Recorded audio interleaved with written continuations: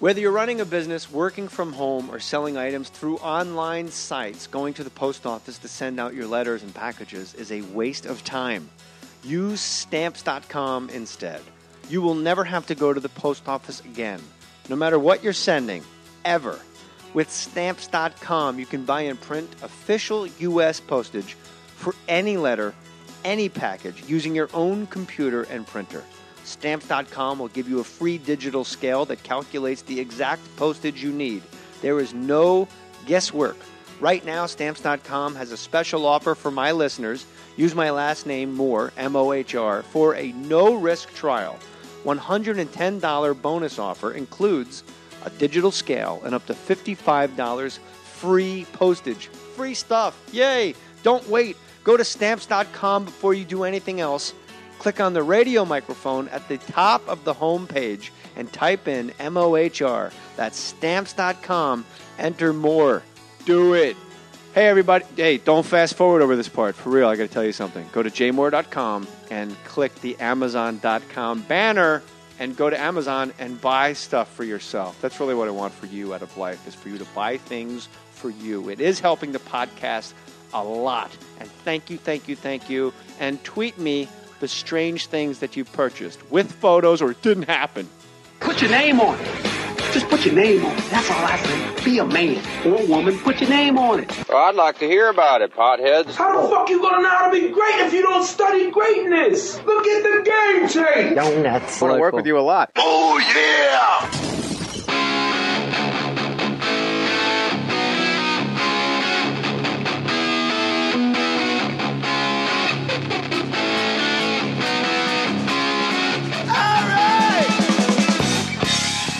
Everybody seems to be ready. Are you ready for the next band? Are you ready for the next? You waited, the Fantastic Five. Here they are. The greatest rock and roll band in the world. The Rolling Stones. The Rolling Stones, everybody. The Rolling Stones. Wham!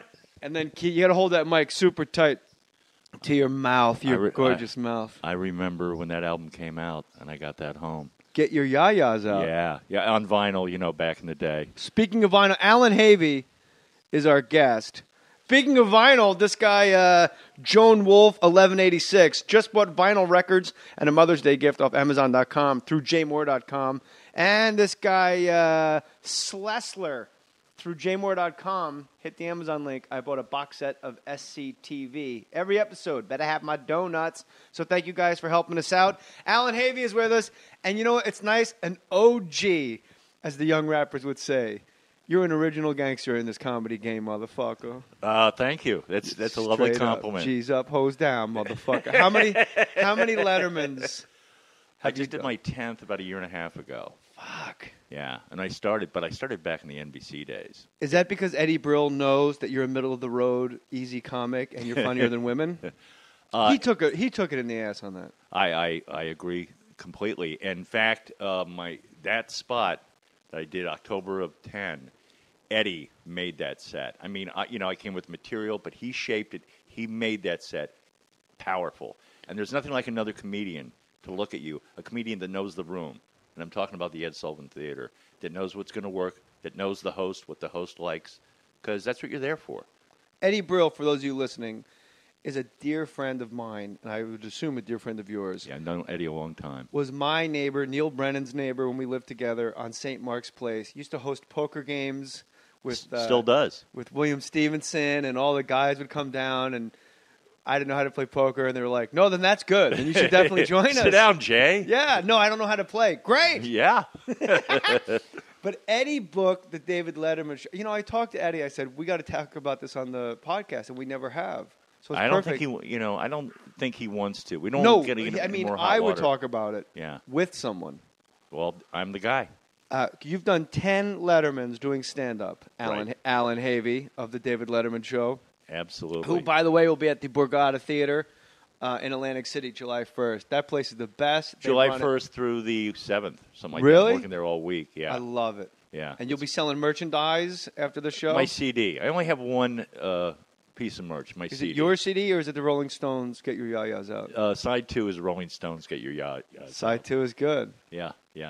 Side 2 is Sympathy for the Devil. Oh, Paint It Paint It Black. Black. Some fat cunt Love in the that front row album. yelling out. You're the Rolling Stones. You know, we get tied up like, why is this person not paying attention? This guy's not enjoying my show. You're the Rolling Stone at Madison Square Garden. There's some fat drunk cunt. Paint It Black. Like, this show sucks because you haven't played the one song out of your catalog that I want to hear on my acid trip. Well, she was probably on mescaline and Ripple. You know, back then, people didn't know how to. You know, drugs were kind of new. You know, Combos. right? And I remember friends of mine getting. You know, like when my first concert was Grand Funk Railroad down at Pirates World back in the day, and my friends were getting real drunk. I go, no, dude, we're going to listen to music. Yeah. You don't get drunk, you know, to go listen to music. Oh, yes, you do, Alan Havey. No, I don't. Old school doesn't. Maybe, you know, you could take a couple of hits off the joint back in the day. Yes. But no. Back in the day. Yeah, back in the day. Now it's a one-hitter. Yeah. The pot now is 25 times stronger. It's not so great. You sit on a toilet with diarrhea for 2 hours taking your pulse. And you go, wow, this is a great high. Where are you getting your weed, Jay? From Ice Cube. Oh, my God. No, I don't know. From Grandma. We don't do it. You know, when you have a baby, you can't smoke pot because all you do is check to see if he's breathing constantly. Yeah, that's true. You he can't. lays in bed. You just look to see if his belly's going up and down. All right, you put the kids down. Your Yeah. wife's asleep. You go watch an old movie. Hit Jay. All of a sudden, your kid has to go to the emergency room. Fuck yeah. You can't get high when you have kids. Or if he doesn't have to go to the emergency room, your frontal lobe is consumed with what if he has to go to the emergency room? I can only imagine. I have no children. You have no kids, but you No. got married at like 50. 53. You were 53, and I love your Letterman set's are really good. I want to circle back around to Eddie Brill, but I love your Letterman set. Your opening line on one of them. That I went back and I saw a whole bunch of them, but one you just went out and said, "I'm so tired of being white." I've been white a long time. Yeah. You know, it used to pay to be white. When I was a kid growing up in the 60s, I go, oh, great, I'm going to be an adult white guy. I'll be on top of the ladder. Everything's gone now. It all changed. You're making talkies at Warner's. It's over. The studio system is out, kid. Yeah. Send me a black, a Latino, and who's the hot midget now? What's OJ doing? Can we get him a furlough as a villain? I have college kids whining to me, yeah, all the girls want to go out with black guys. What do? I said, black pussy. There's your answer right there. You never had a black woman? Never had a Latino woman? And as soon as I say that, a man comes into the room. Have you noticed that it almost seems like being white? Now, obviously we can't really complain about being white because No! In America, if you get pulled over, they do let you go.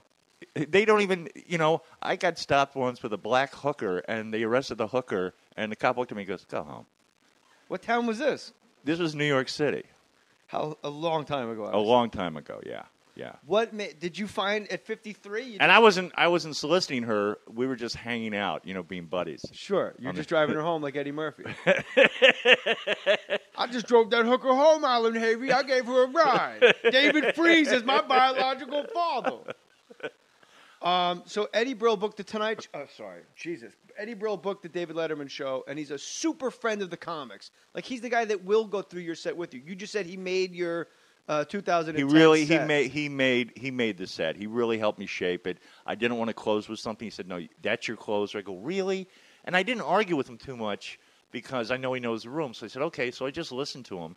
I had all the material, but he kind of pieced things together for me and said, "No, that's the way it should go." I said, "Okay," and it killed. It was my best set. Really? Yeah, my best set. So he's a guy that knows comics. Like you said, he knows the Ed Sullivan Theater. He knows what Dave likes, too. So you got to juggle what 1,000 people like with what the host likes. Absolutely. That's a high wire act, man. That is. And here's the thing. If you're a comic, you fly to the Midwest. There's a house MC. He works that club all the time. You're going to go to that guy and say, how's the crowd? You're what at works? Penguins in Cedar Rapids. Wherever you are, you're going to talk to somebody who knows the room, at least I do, and say, what's the room like? What works? Who do I have to watch out for? Which waitress must I avoid? Who had sex with Charlie Barnett and Rick Aviles? Right. I remember I did this club down in Alabama. This is years ago, back in the Stardome? The dark. No. I forget the name of the club. They're all gone now. But I remember the manager came up and goes, Donna fucks all the headliners. Like that. So maybe Tuesday's not the day to do it. But if you don't find anything, definitely Saturday. For Donna. Yeah. And was Donna nice enough? I didn't get to Donna. You, I like his. He's got a really neat that club owner. First of all, it's nice when the club owner sounds like Boss Hogg from Dukes of Hazzard. What better person to have your finances in his pocket? Oh yeah, Donna's a real good-looking gal. She'll suck your dick, Alan. Alan sounds a tad Jewy. Oh well, listen. If you're from New York, you're a Jew. Yeah. When you go to the Midwest or you go down south, fuck Midwest, mid-Florida, the middle of Florida, they're like hillbillies there. Well, Florida used to be. You want to get paid in green or white? Back in the day. Oh yeah. Huge, yeah. I said, no. I said, you sure you don't want some white? I go, no, green. If I have the green, if I wanted to, I can get my own white. Yeah, I don't know Just if you give me the realize green. how the color scheme works. Green begets white. Yes. White does not beget green. No. White loses green. Green with envy because you're out of white. Yeah, absolutely. That's how that would work. Your wife, where'd you meet her? I met her at Green Street back in the day, comedy club. She was a waitress there. That was way in the West Village, right? 84. A very tiny room, Green Street. No, it was a big room upstairs. It was like a supper club. Let me finish. A very tiny room, Green Street, is the one I'm thinking of. That's not the one you're thinking of. Right, that's I'm a thinking tiny of the room. Big one, Green Street. No, the tiny Green Street. I had to hunch over. I couldn't fit into that club. Yeah, you're a tall bird, man. All the short acts would go in there. Yeah, Brad Williams, Wee Man from and Kevin Hart. It was just Kevin Hart wasn't born. He wasn't? No, this is back in '84. 1984. Let me tell you what I was doing. 1984. Were you on Letterman then? 86. In '86, NBC. You did it. NBC Letterman. Right. When he was on at 12:30. November 13th, 1986. That was my debut. I watched you. I was a freshman in high school. Wow. I had just gotten a TV in my room, and I would stay up just to watch Letterman because Letterman was like this super cool party that went down after everybody was asleep. This is after Johnny was off the, Johnny would say goodnight, and then you say, okay, Dad's gone. Now let's see what Uncle Dave is up to. We used to do an hour and a half, and we realized that was ludicrous. And, Ed, could I get you an army cot? Stay tuned for Dave. Alan Havey, fine young comic. We'll be out here in a minute. You ever do Johnny? That's a subject of a one-man show that Brian Koppelman and David Levine are producing called God's Camera. And it takes me, when I was 8 years old, my father would wake me up to watch Johnny Carson with him. Whose one-man show is it? It's mine. Is it going up? And it goes from kindergarten to Carson. It goes from how I became a comedian, how I got into Carson. It is going up later this year. And we don't have a date yet or anything. Those are my homeboys. You're here because Brian Koppelman sat in that chair and said, could you get Alan Havey on? Alan Havey, I need to listen to this podcast when Alan Havey's on. You know what? You got to do it. And could you do more Louis Guzman? That fucking slays me when you do Louis Guzman. It just has a little checklist of things he likes. Brian saw me open for Richard Lewis at Caroline's on 8th Avenue in 1986. And then he became a fan of mine, and anytime I would go to a club, whether it was Cambridge at Catch or the Comedy Cellar, he would sit up front with his friends. And after a show one night, I said, come here, kid. He was like 19 at the time. I said, here's my home number. Anytime you want to come to a show, let me know. I'll get you in, but sit in the back because I know who you know. It's too fucking distracting. Yeah, because he was, and I ran into him at a Met game. Shea Stadium. We run into each other. Poor bastards. Fucking Met fans.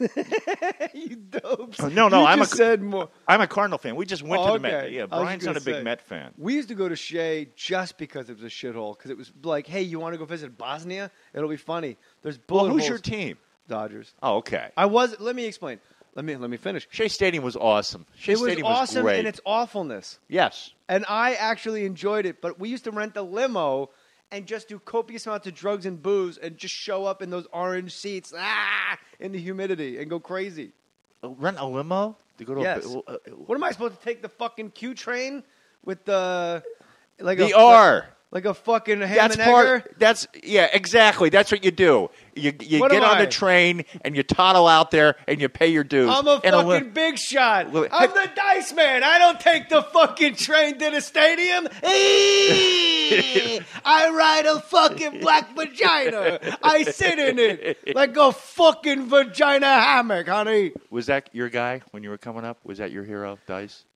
No, I love that album. Sure, it changed things a bit, and the misogyny was a welcomed reprieve of everything else. Everything then was comics with suit jackets with the sleeves pushed up on anything at the Improv, yourself included. No. Never wore that jacket. Never wore the skinny tie. He's like, fuck never had the you, shag Tommy. haircut. No, I almost had him, you fucking prick. That wasn't me. No? No, wasn't me. I hosted one evening at the Improv. That was it. I did Letterman. I did HBO.